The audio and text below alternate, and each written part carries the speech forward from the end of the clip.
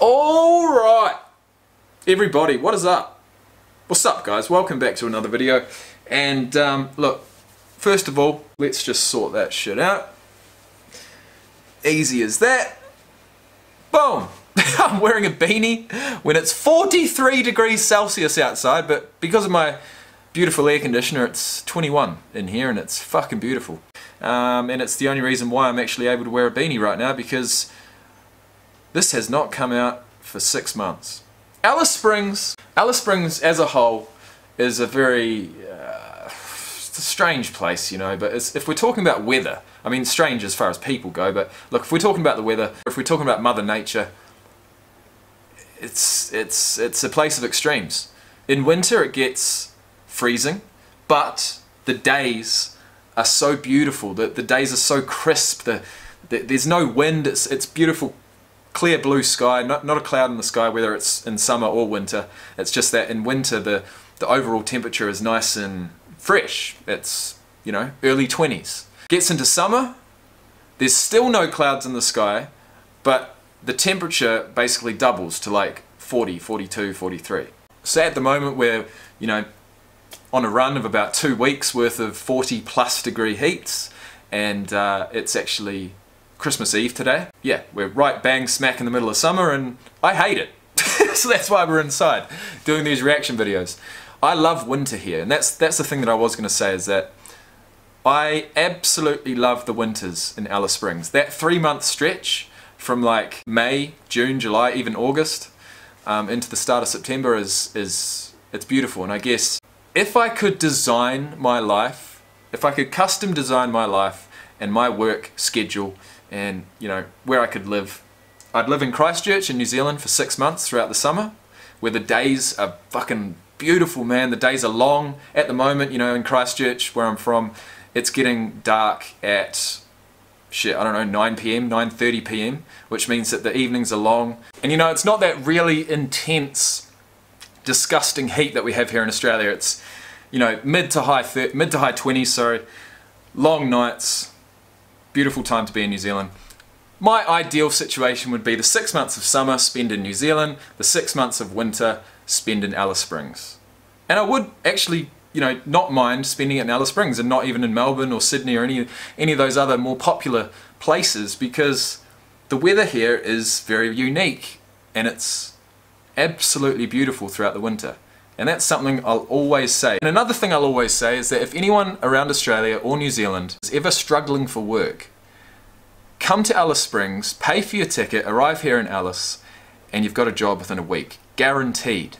Guaranteed, guys. So anyone around Australia or New Zealand struggling for work, I will always recommend Alice Springs as a springboard. It's a place where you can come and reset and reevaluate, save a bit of money, and then move on. That's what a lot of people do. It's just, I got stuck here for 9 long years. So, anyway, another thing that helps me pass the time whilst I'm here in Alice Springs, with not a lot else to do, is to smoke a little bit of weed, a little bit of ganja, a little bit of pot, a little bit of dank, a few spots here and there, a few buckies, a few bongs, a few joints. Never had a dab though. Never had a dab. That's one thing I am still yet to try. But what I am going to do, guys, this year, January the 1st, I will be embarking on another 30-day self-imposed break from smoking weed. And you know, I've been through it all. I've been through the roller coaster of being a marijuana addict. You know, for reasons that each individual have. My reasons to hate on myself for smoking too much weed would be because I give up other things that I know I'd enjoy, but I decide to smoke instead. And people will say, and I've said this in the past, that, you know, smoking weed is just going to enhance what your personality already is. So if you're a lazy person, you like just sitting around watching movies all day, you'll most probably continue to do that. But if you're quite creative, if you play music, if you play sport, whatever you enjoy, you know, smoking weed is basically just going to enhance that. Depending on your environment, of course, but if you're in a comfortable environment, I feel like it just enhances anything that you already find enjoyable. So that plays on, you know, what I said before about it's just going to enhance whatever kind of personality you are. But there does come a time when you have been a regular smoker for years and years and years and years, when you just get sick of it. You just get sick of it. You get sick of being in that vice, the vice that marijuana has. And it's an addictive substance. It's psychologically addictive. It makes you feel good. It takes away your problems. It numbs out certain feelings if you want to. It gives me a good sleep. It increases my appetite. So there's loads of reasons why I would enjoy it, but at the end of the day, there's nothing like actually having a nice, fresh, clear, sober mind. There's nothing like it. So, 1st of January 2020, we're embarking on at least a month sober. But what that means is that before then, I've got a bit of weed, and I've got a bit of time, and I've got some videos to watch. So what we're going to do, I've got a selection of like 6 videos to do with marijuana in sports. And it's most likely going to talk about the benefits. So while I enjoy some of my final times for the next month smoking, we're going to watch these videos. And so I'm going to enjoy, well, I guess a few puffs of a joint at the start of each video. We're going to sit back and watch it. At the end of it, I'm going to give you my opinions. And I feel like I am quite qualified for this type of video. You know, I feel like a few of you out there would also be quite qualified to comment on these videos, and I encourage you to do that. So I've talked enough. We've got my green beanie on for reasons you will now be aware of, and let's get into this, guys. Actually, I've still got a roll of fucking joint. I've got a grinder full of green here. People ask me, oh, what kind of green is that? Mate, I got no fucking idea. I've never had any idea. I've only really started to understand the difference between a sativa and an indica. And then some people are saying that they're so cross-blended now that there is no such thing as a difference between a sativa and an indica plant. If I could choose, I would stay the hell away from any of these heavy strains of marijuana. The ones that do, you know, regardless of whether you're a creative person or not, you're gonna want to just sit down and possibly fall asleep. And that is the kind of weed that I don't want. I don't like that. I like the weed that uplifts you. I like something that's gonna uplift me, you know, I guess, get that sparkle in your eye, literally. So that is a little bit of talk on marijuana, the substance. The first video we're going to watch today is going to be called The Biggest Stoners in Professional Sports. Following that, we're going to watch a video called Snoop Dogg Rants About Marijuana in Sports and Antonio Brown. And that's going to be interesting. Third video, I think 85% of the league smoked, which is a roundtable session, former NBA players on cannabis in the NBA. The fourth video is going to be called Using Weed to Save Football, Chasing Strains. So I think that's about American football, so we're going to watch, it's by Vice Sports. Vice is a fantastic channel. If you don't watch Vice documentaries, please get onto it. Fifth video is Stephen A. and Max Kellerman having a heated debate over marijuana in the NBA. And the final video of the day is called Carving on Cannabis with a snowboard gold medalist. And that looked interesting because I feel like it's going to be following you know, a very successful snowboarder who also smokes weed. And most probably does it whilst snowboarding, which I can tell you right now, guys, sounds like the most fun anyone could ever have in their entire fucking life. Getting up to the top of a mountain with a couple of joints in your pocket, with a mate, sitting down on the top of the mountain in that fresh white snow, enjoy a wee smoke, put the lighter away and say, right, let's go. And enjoy a 10-15 minute ride down the hill. I mean, you talk about buzzing. That's buzzing. Alright, so I'm going to roll this up. I'll be back here shortly to watch The Biggest Stoners in Professional Sports by a YouTube channel called TYT Sports. And the description says, we put together a list of the pro athletes who smoke weed the most. Rick Strom and Brett Ehrlich break it down. Next minute. So I guess as far as marijuana in NFL, the one name that was always thrown around was Ricky Williams, and now I know why. And I really enjoyed that video, actually. If you haven't seen it, I did a reaction on Ricky Williams 30 for 30, was it? It's pretty long. It was about an hour long. And, you know, people had recommended Ricky Williams but never said why. And so I watched it with an open mind, and it was obviously about his choice to...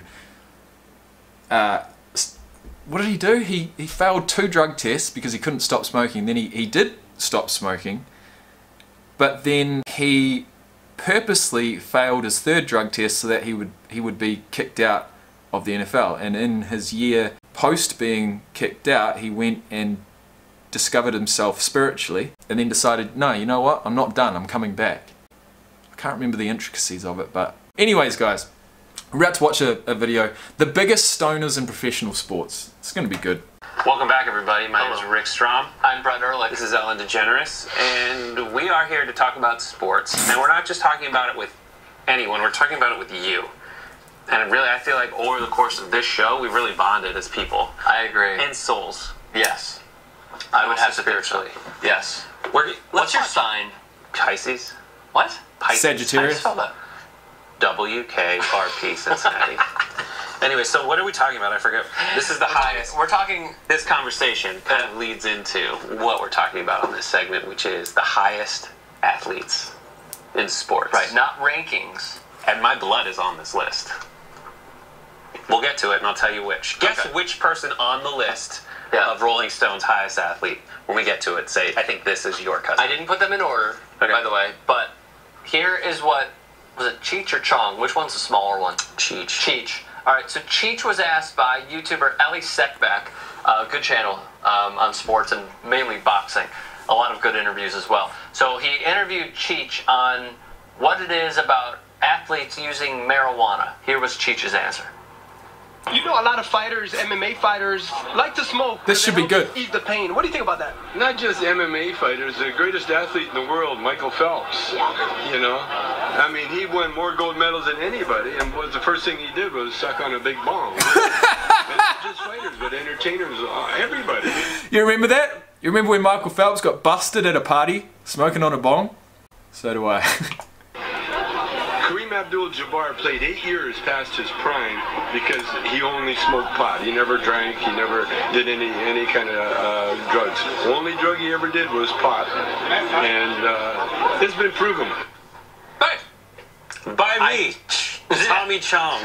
Cheech. That was Tommy Chong, dude. Oh, I thought Craig. That was Chong. Bro, we don't need studies, we don't need references. It's proven. That was Tommy. You said who's the smaller one, and I was like, well, Cheech Marin is the smaller guy. Yeah. Tommy Chong is the bigger guy, or at least to me anyway. Or maybe it's just because Tommy Chong talks like this, and Cheech talks faster, and like. I'm sorry, that's Tommy Chong. Okay, it's This Chong. is the guy who's the voice of, in the movie Zootopia, which is a film for kids, essentially plays like the stoned-ass yoga instructor. Are It's you like, kidding me? yeah, he's like, oh, I remember, she showed up, man, the other day. That was it. Oh, if that's... 70s show? He was? That 70s That's show? Tommy Chong. Yeah. All right, so Tommy Chong was talking about the highest, how athletes get high. I just love how he's like, yeah, he's sucking on a big bong. Here's some people I'd like to throw under the bus right now. Kareem Abdul-Jabbar. And actually, He seems pissed off. This guy on the left actually seems genuinely pissed off right now. It's like, bruh, I think you need that bong. he made Rolling Stone's list. He was caught carrying 6 grams of marijuana at the Toronto airport. That's never a good idea. But in 1998... Kareem Abdul-Jabbar. So he played 20 years. He's a Hall of Famer. Doesn't he have the point scoring record? Or maybe he's second. Incident 1, caught carrying 6 grams of marijuana at Toronto airport. Paid $500 fine. And that would be completely legal now, I believe. Incident number 2, arrested on DUI charge. Is that under the influence of drugs or alcohol? All you had to like do a is fifth. pay like a $500 fine, and they're like, all right, we'll see you later. And then the second time, he was arrested on a Dewey charge in 2000. Obviously, nothing ever really occurred. Why are we even looking at this? This is 10 years after he finished playing. For Kareem Abdul-Jabbar. He has said, by the way, that he suffers from terrible migraines. Which could be true. I think a lot of these athletes, they have some general pain that they suffer from during and after their career. Well, and so I think that's why folks... NBA, NFL, UFC, NFL are who is on our list. Okay, gotcha. So, yes, I would have to agree. I think that's lot of totally them. fine. I'm sorry guys, I'm feeling right now the exact way that most of you do when you're watching my videos, when I keep talking and keep talking and keep talking and all you want to do is get into the fucking meat and potatoes of the video. They're doing the exact same thing. I'm hoping they've got a comprehensive list of athletes. That's what I wanted to know. Let's go through the list. All right, let's go through it. Oh, boom, there you go. So Browns receiver Josh Gordon also made the list. He estimates he was bringing in $10,000 a month in weed sales while in college, he told SI. Gordon had previously told GQ in a recent article they smoked marijuana and drank alcohol before every game in college. He Baylor, drunk as and the well? National Football League. That wasn't the worst thing going on at Baylor, by the way. That's how you get away with that. No, absolutely not. Actually, I can't remember what happened. He got cut from the Browns, then they brought him back the Patriots. And has he got cut from them as well? Hey, Art Briles. Nate Diaz went so far to call himself the #1 athletic stoner besides Michael Phelps. There he is again. There you See, go. Nate Diaz is the one that threw Michael Phelps under the bus, not Chongy. Has no qualms lighting up his vape in front of the spotlight of TV cameras. Meanwhile, brother Nick has become the ultimate marijuana martyr after years of bong-inspired braggadocio. The guy even once told the LA Times, quote, I can pass a drug test in 8 days with herbal cleansers. I drink 10 pounds of water and sweat out 10 pounds of water every That's day. the thing, is this Why do you argument, admit that? the argument against smoking weed would be not one of performance enhancement. Right. Unless I could see like basketball shooting. If the game, if it slows the game down for you, if it gives you more feel, if it relaxes you in the moment to focus. But they always say guys are taking Adderall it's like, to relax as well. So if anything, they're trying to say that, you know, any performance enhancement in sports through marijuana would be psychologically enhancing, not physically enhancing, not performance enhancing, not athletic performance enhancing. Did I just say enhancing like 6 times in a row? Enhancing sounds weird to me now. to focus. It's not for It's for focus. Michael Phelps. It's obviously not slowing him down. Those things are. If you smoke weed, you'd be afraid that someone wouldn't become an Olympic athlete. These guys prove it wrong. I think it's a messaging thing that's out there. I just don't think there's any, like, negative effect to it. All right, really quick, we have 2 more. One more, excuse me. We could go down a rabbit hole talking about the negative effects because, well, actually, I've made videos in the past talking about them, but I have actually deleted them from my channel due to, I don't know, just went through a phase where I basically saw videos of me talking about weed, even though I did talk very openly and honestly about, you know, the good and the bad.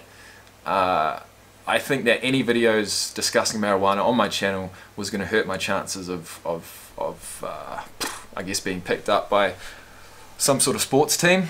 Obviously hasn't happened anyway, so I'm bringing weed back to the channel, but like I've just mentioned, I'm going to have a break next month, so yeah. Ricky Williams turned to the sticky icky. There he is. Rolling Stones writes. That's a sticky, yeah. After getting diagnosed with clinical depression and social anxiety disorder, Williams was in and out of the league, failing not 1, not 2, but 3 drug tests, all in 2 years' time and bouncing between the Saints, Dolphins, Ravens, and the CFL's Toronto Argonauts. And then there's also Damon Stoudemire, who, when they were driving from Seattle to Portland after a game, he got pulled over with Rasheed Wallace. There was marijuana residue found on the floor of the Yellow Homer. And then also, they tried to bring 1.5 ounces of marijuana onto a plane. It was wrapped in aluminum foil, trying to pass their security. Even Craig is laughing. 1.5 ounces! Oh my god, I was going to say, I've definitely taken a bud or 2 onto a plane, but not 1.5 ounces, and definitely not wrapped in aluminium foil. Yeah. So much weed to just like in a foil. It's like, sir, we can all smell that. But you're just wrapping it in foil. What? They're like, why oh, would it's you my wrap it in- sandwich. Yeah. Size that sandwich I'm bringing. Why would you wrap it in foil? Aren't there like other... I don't know. My cousin was on the list. Bill Lee, from Boston Red Sox. Really? Yeah. What did he cousin. He would put weed on his pancakes, and they would throw when he played in Canada, or he played after his MLB career. They would just throw weed at him on the field. Name's the Spaceman Lee. Why? That's a waste of weed. He would get it. He would take it. He said thank you.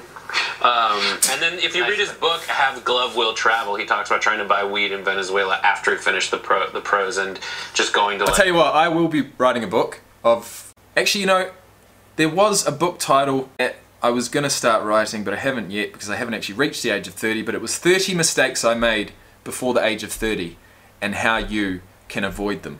30 mistakes I made before the age of 30 and how you can avoid them. If I ever do pen that book, I'll let you know. But I've definitely got some overseas weed stories, and that's where I was going with that.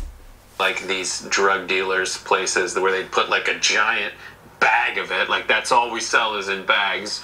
And trying to scare. And he would do peyote. And it was back in the day of like the 70s MLB where people were just really, really stoned. Peyote is a real hardcore Phil Jackson drug, you know? Yeah. It's what he would do when he was with, when he was in Minnesota. No, Montana. That's where he's from. I got that right in trivia once. He did. First round. The only one.